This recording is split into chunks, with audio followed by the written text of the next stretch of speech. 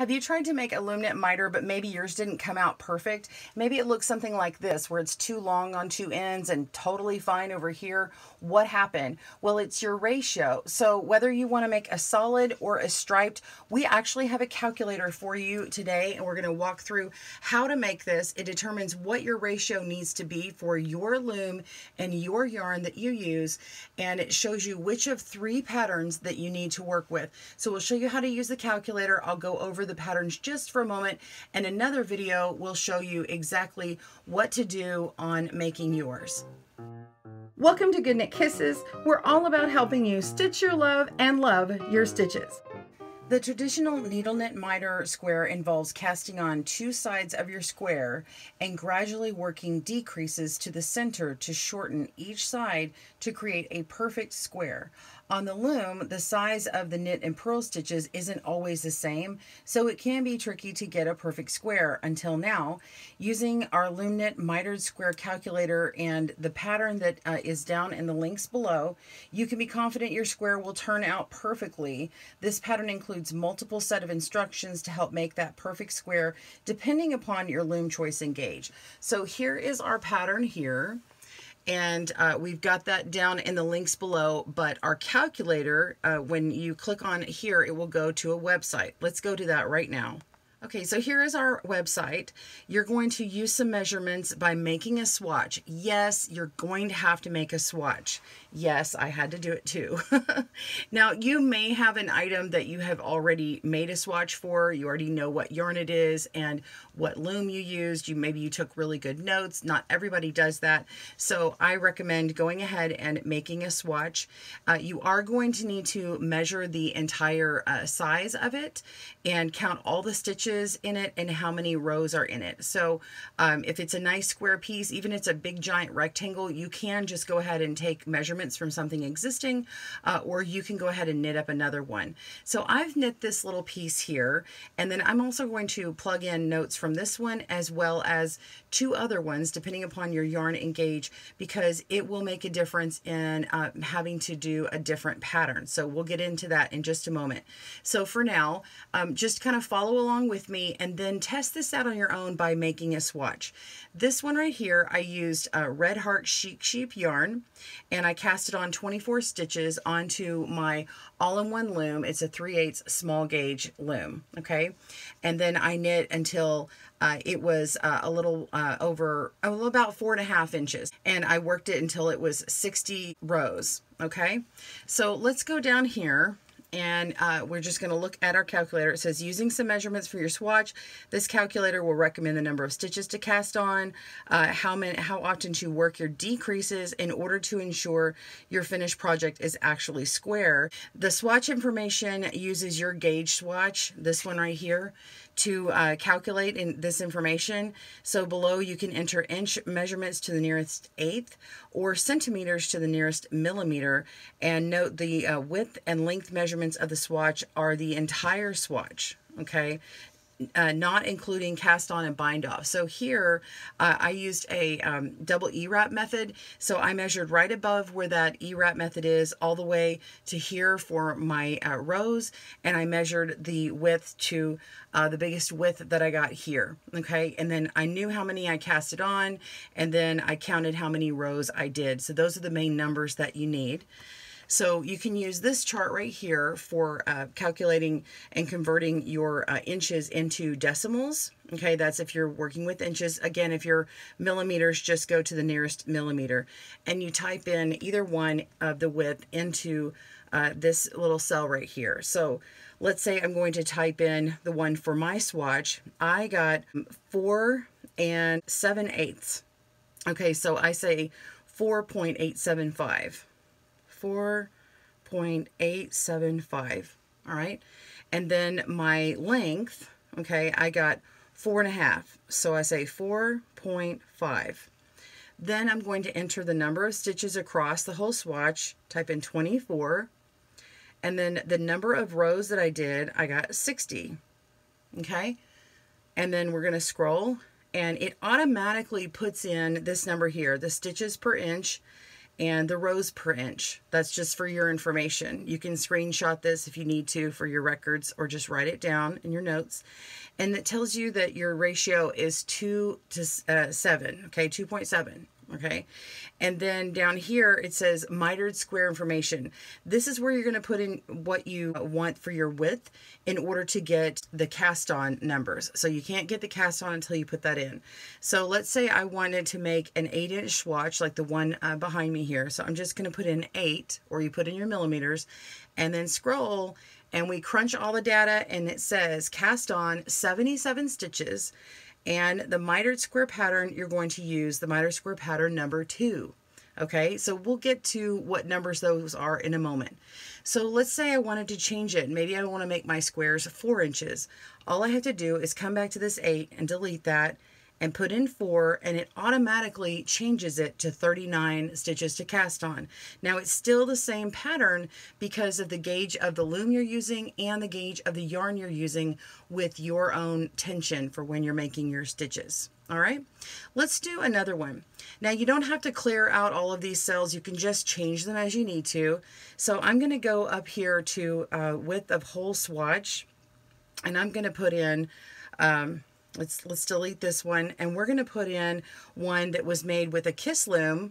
It's a small gauge 3/8 loom with Vanish choice yarn, and this was 5.5 or 5.5 stitches, or 5.5 inches wide, and then the length of the whole swatch was 4 inches. So I need to delete that and put in just 4. Okay, so there's 4. And then number of stitches across, they did 22. So just put in 22. Number of rows, it is 21 rows. All right. And then it tells me my stitches per inch and rows per inch, and my ratio is 1 to 3. Okay. And then come down to mitered square information. And let's say I want to do an 8-inch. I'm just going to put in 8. And then it says that I need to cast on 63 stitches. It's always going to be an odd number, and that'll be, you'll see that when you get into the patterns. But notice this now says we need to use the mitered square pattern number 1. Okay, so you'll want to make note of those changes. Let's do one that comes out to mitered square number 3. There's only 3 of them. This one was using a Cindy Wood 1/2-inch gauge loom with the same Vanish choice yarn. Okay, so you get to see a different gauge here. And the width of this swatch was 6 inches. And the length was 4.5. So I've already got the 4 in there. Let's just add the 0.5. And the number of stitches, she or he, I don't remember who it was, did 22 stitches wide, and then made 49 rows. Okay, so we're plugging in all those things. Here's our stitches per inch, our rows per inch, and our ratio is 3.0. Okay, then we scroll down to mitered square information. If I left this number 8 in here, it tells me that I need to cast on 57 stitches. Let's see if I did it at 4 inches. Now it made it 29 cast on. Either way, this is all going to be using a mitered square pattern number 3. So whatever ratio you put in, all of your numbers, it will crunch to one of those 3 options. If it's option number 1, it's going to be a 1-to-1 traditional miter, just like the needle pattern. So let's jump over. I just want to briefly go over these 3 patterns and why there's a difference. And here on the pattern, if we jump over to the notes here, are saying that your loom choice, you can make a mitered square on any loom. There is a non-adjustable loom, like this is called a fixed loom, where you can't change where the pegs are. And then there is an adjustable loom where you can put in a 1-peg slider. If you use the 1-peg slider, whether it's on the knitting board loom or the Cindy Wood that has the little wedge or slider, or or the Kiss that has the one peg, any one of those or ones that allow you to do that are going to let you do this traditional type of piece with a central double decrease. If you use the fixed loom, we have an alternate to that pattern using SSK and K2 Tog to help you move those stitches around. So we actually have them written both ways. So just want to jump over and show you. So this page here, it shows we have the traditional mitered squares. We have square 1, and that is going to be a 1-to-1 ratio where you're decreasing on every knit row. Okay, so that's the decreases. It's going to be the same whether you're on adjustable loom or you're going to be on a non-adjustable loom. It's just that on the adjustable one, the center double decrease is going to be it. Let me jump over to the alternate one. Okay, so the alternate mitered square has you doing the same decreases on row 2 where you're actually decreasing on a knit row, but it's written as K2 Tog, that's knit 2 together, and then knit 1, which is the center, and then SSK, which is your slip knit. Okay, so you make a left and right leaning decrease, or right and left leaning decrease, and then continue on. So it's all 1-to-1. It's just written different for that one so that you can move stitches over, and that's the basic difference. All right, let's discuss the number 2 and the number 3 squares. Okay, so the difference in the 2, the reason why you're not making it every other row is because your ratio is different. So this one actually has to decrease. It makes an odd size, so you decrease on 4 out of the 10 rows. Okay, so you have a decrease on row 2 and 4, and then you work a few rows, and then you decrease on rows 7 and 9. Okay, and then you repeat that process after you've worked 10 rows, and you just continue on until you have 3 stitches at the end. If you go to the mitered square number 3, that one is odd, and that one decrease every 3rd row. Okay, so decrease on every 3rd row, and on the number 3 and on the number 2, because of those, you'll have decreases that are purling a decrease or knitting a decrease. Okay, but the traditional miter never decreases on a purled row. So that's the basic difference in those patterns. Whether you're doing a solid or a stripe, you're going to do all of them the same way.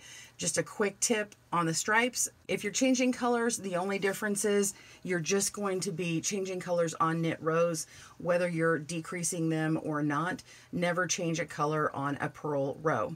All right, so one last thing, I do want to show you how I measure the swatch in case you are not familiar with it. So here is my swatch. I'm using a hard ruler. I recommend that versus a fabric ruler, which can get stretched out, but you can go ahead and use this.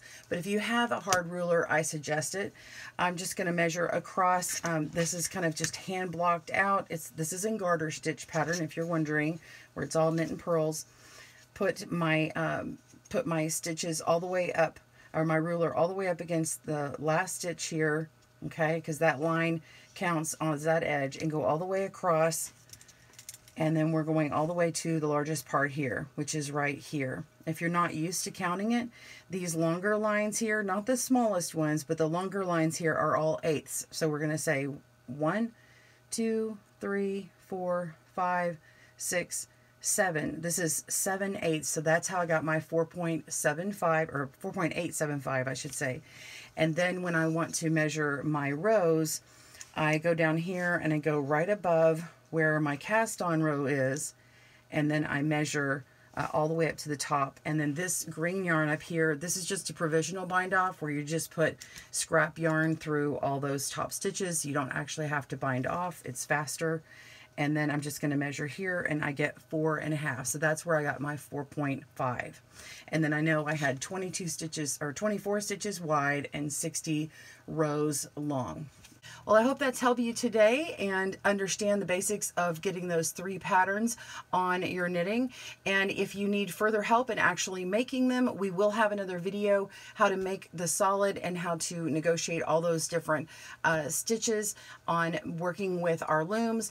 And then the next video will be on stripes the following week. Thank you so much for joining me today. Happy looming!